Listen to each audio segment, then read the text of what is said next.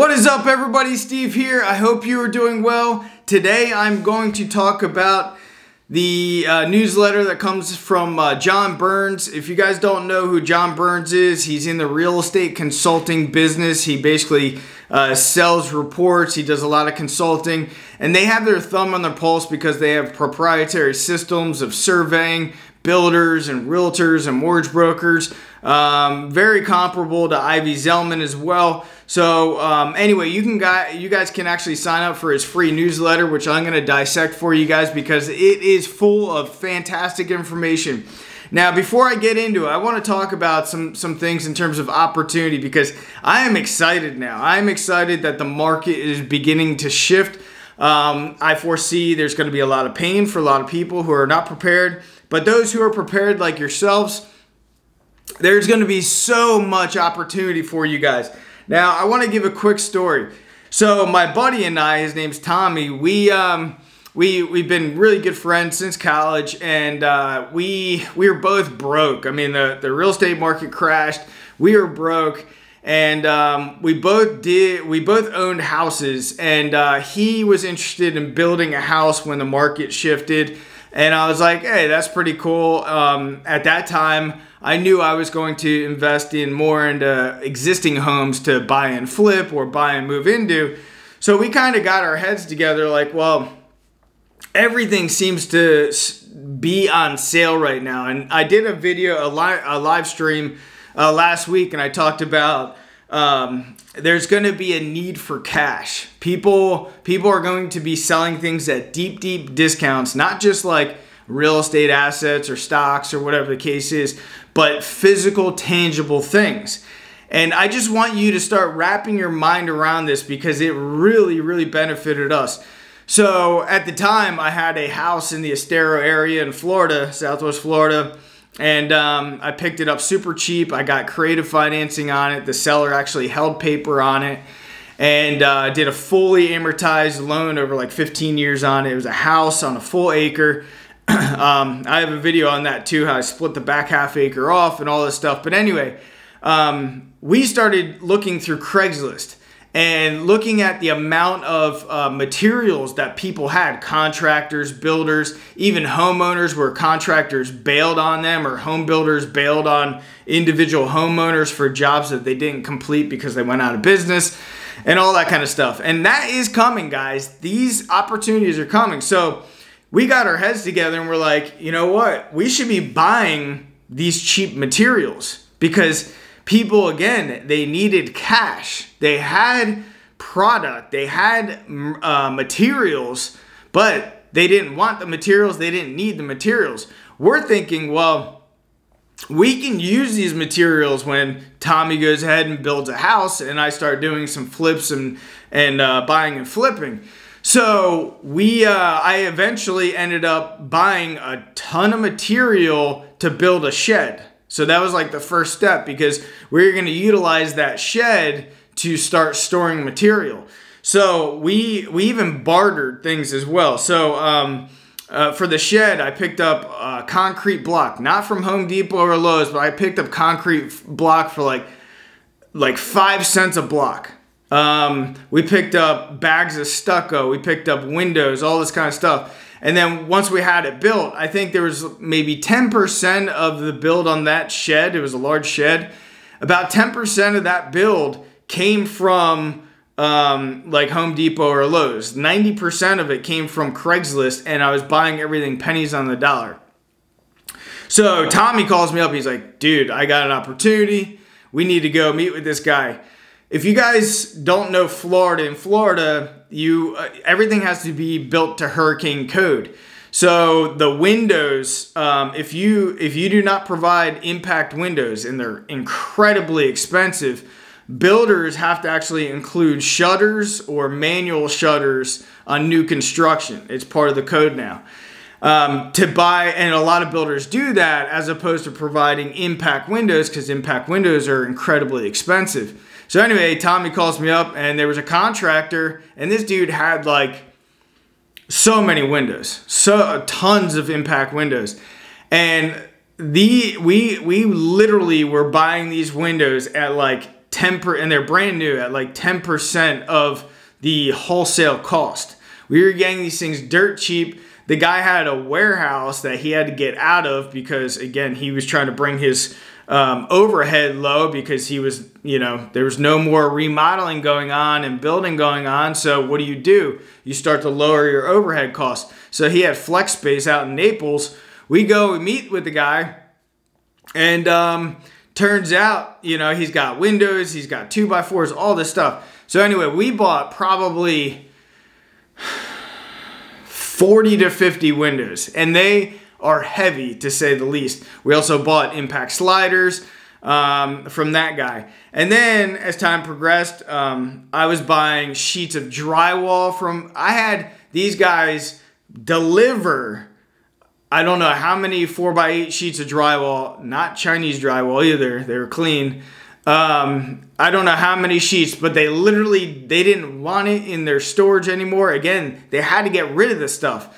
So they delivered all these sheets of drywall to my house, which I needed for my house. I needed probably about 20 boards because I was doing a remodel at the time. They delivered it, and then I had all these other sheets of drywall that we were utilizing. These sheets of drywall, I think I was paying like $1 a board, just to give you guys an idea. So anyway, huge opportunity. So kind of wrap your head around that as I'm going through this. And again, this isn't my opinion. These are firms that are heavily researching what's going on in housing and everything else. So it's important that we're looking at the professionals, and the professionals that really have their thumb on the pulse.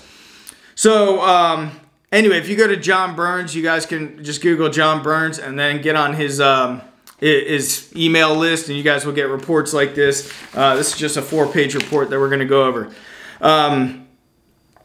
The housing reset. In the words of Chair Powell, to create a housing reset is working in more ways than many realize. While much has been written about declining home sales due to higher mortgage rates, much less have been written about declines throughout other areas of the housing industry. The Fed is throwing the housing market under the bus in its attempt to rein in inflationary pressures. If you watch a couple of my other videos, I talked about Powell's interview with the Cato Institute, and the dude, he's saying it to you guys. He's saying that we need a reset. He's saying that they're going to continue to quantitative tightening in the amount of like 95 billion runoff of their balance sheet every single month for at least the next 2 years, unless we hit a shock, and then they might go back into buying assets. Investors are pulling back. Rising borrower costs have driven many investors, including fix and flippers, out of the market. Fix and flippers investors across the country revealed 35% of flippers saw at least half of their deals fall through due to rise in financing costs. These two comments we received from flippers sum up current market conditions. The first one was an Atlanta, Georgia flipper. There is a much higher risk environment due to rising rates. And another flipper in Charlotte, North Carolina, higher prices for purchases and rising interest rates are hurting our ability to acquire homes.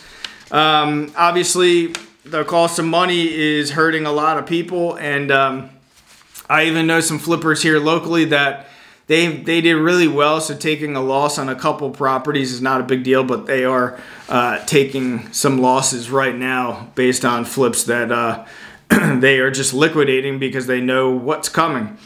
Rising borrower costs have also slowed the single-family rental market. This is a theme that single-family REITs echoed in their second quarter 2022 earnings commentary over the last few weeks. As capital markets recalibrate, we will likely see a slower pace of acquisitions from all institutional investors. CEOs of two of the largest rental home companies say it best. And the second one we actually used to work for. I did another video on this in terms of Blackstone. Blackstone owns Invitation Homes. They said, "We don't love where our cost of capital is today on our balance sheets, but we've done a nice job of building out our investment management business over the last couple of years, so we think that will lend itself to additional opportunities in the future." They are pulling back.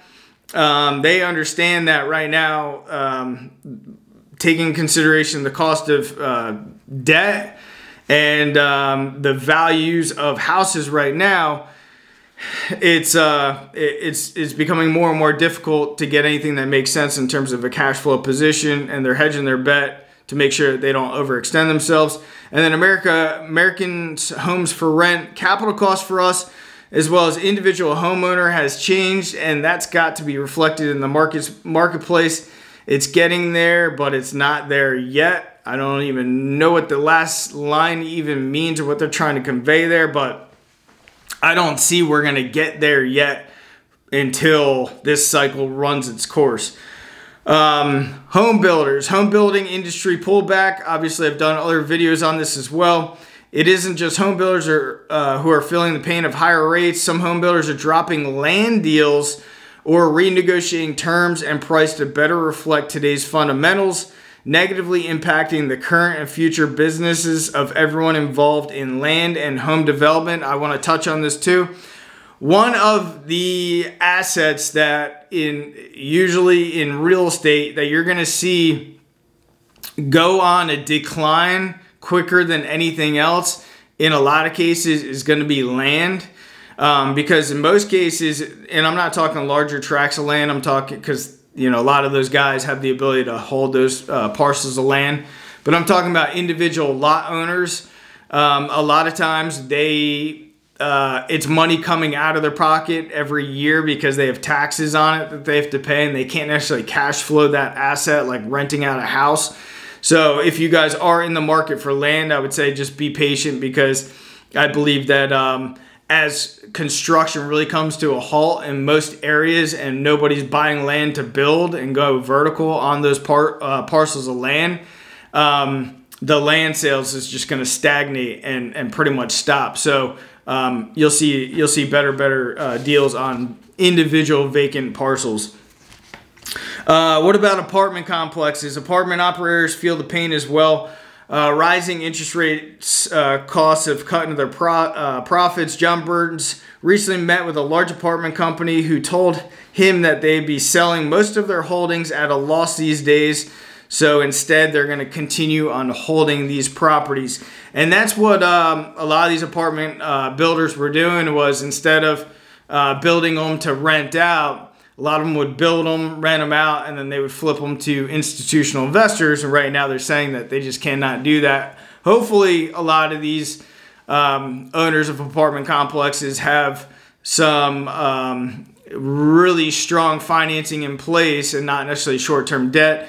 And it brings me to a conversation I had with a buddy of mine. His family is in the business of building apartment complexes and everything else. He calls me about asking if I had any contacts for an engineer, because they're bringing money from Jersey to Southwest Florida to build some apartment complexes out here.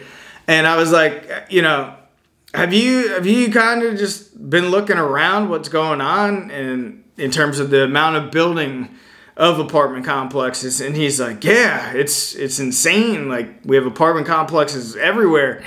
And he's like, even parcels of land that I didn't even think would be developed, there's apartment complexes going up. And I was like, yeah, I see that too. And I was like, does that make you nervous at all? And he's like, well, we haven't really thought about it, And I think that there's before I go on with this, there's a preconceived notion, especially with Florida and DeSantis and everything else, and everybody's moving to Florida. Yeah, there's a lot of people moving to Florida, moving their businesses here and everything else, and that's going to continue so as bad politics happens in other states. But you have to understand too, is a lot of Florida's economy outside of tourism and great weather and everything else, and no sales tax or income tax, is a big portion of the industry out here is construction. And I saw that when construction died off. You're talking new builds, remodels, and everything else. People left the area because all they knew was how to lay tile. All they knew was how to be a carpenter. So they moved out of the area to find work elsewhere. So it's something to keep an eye on, even in your state, wherever you guys are at. The transaction market has slowed down substantially given everything that's going on with the Fed. The cost of capital has gone up for everyone. And for buyers that were using 60 to 80% leverage, the game has changed and their return on equities have gone down. We think that values will probably gone down anywhere from -10 to -15%. That's pertaining to apartment buildings. And then lastly, I want to talk about remodeling, because I think this touches home for a lot of people too. Whether you're actually trying to remodel your own home or you're in the trade business, remodeling is also slowing. Customers taking out loans for large remodeling projects now face stricter lending criteria and may delay their projects until they save up cash or interest rates fall. I don't think that we're going to see interest rates necessarily falling anytime soon. Again, I think the cycle needs to play out. Both entities, Qualified Remodeler and the National Kitchen and Bath Association, forecast slower times ahead. Residential remodeling is softening as consumers postpone upgrading their homes. And that's from Mohawk Industries. And we can go on and on, starting with mortgages and real estate agent industries who have been announcing significant layoffs. People go where there's opportunity. A lot of people do. They go where the gold is at. It's the gold rush, right? And I saw this in the last crash. I'm seeing it now. And how many real estate agents jumped into the industry when mainstream media all of a sudden is like, it's a hot real estate market. Tons of real estate agents quit their jobs, jumped into real estate, and over the last 3, 4, 5 months, their businesses have flatlined because they were just working with buyers. They were not necessarily putting a lot of emphasis on how to go after listings for their business, which is very, very important if you're a real estate agent. Anyway, they jumped in the gold rush, flatline. They're going back into different industries. I'm seeing it here in Southwest Florida. I know people are getting out of the business and going elsewhere. Same thing with mortgages. The mortgage industry, at least with real estate, you still have a certain amount of people that are buying and selling, and there's still a certain amount of cash buyers on the sidelines, so you're still selling a product. The mortgage industry has got to be extremely, extremely difficult right now, and we are seeing obviously mass layoffs with the larger entities, but the smaller guys here in Southwest Florida, they are struggling. They are the ones that are going to survive, are the ones that are pounding the doors of real estate agents, developing those relationships, and so forth. All of this that I just went through, you guys can get it through John Burns. But the point I want to make, and it's the point I brought up in the beginning, is all I see right now is opportunity for us, for you, for myself, for everybody around us. There is going to be so much opportunity. So be sure you guys are preparing, have extra cash on the side, and start educating yourselves. Get on Craigslist and just see what people are selling. You have no clue. I mean, you might be into car flipping. You might be into boat flipping. You might be into, flipping lawnmowers. I don't know. But a lot of people are going to have, especially with inflation and everything else, they're going to be in really bad shape, and they're going to need cash. They're going to need cash for the simple survival of preparing for their families. That's shelter, food, and water. And people will sell everything at a discount. And ultimately, you're helping those people out as well. And you're helping yourself in return, creating win-win situations. As always, thank you guys for being here on this Sunday with me. And I know it's a long video, but I really appreciate it.